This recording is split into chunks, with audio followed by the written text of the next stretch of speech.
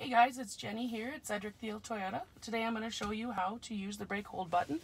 I'm in a brand new 2021 RAV4. So for starters, I will go ahead and start the vehicle.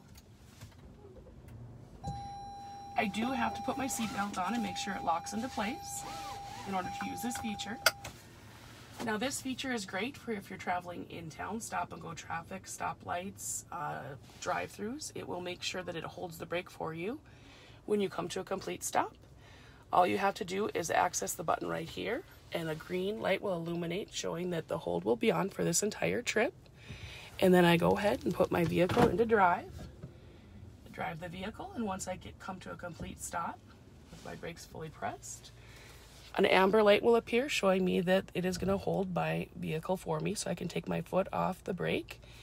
And this is great, like I said, for drive-throughs, intersections, stop and go traffic. Thank you for this tutorial. Have a great day.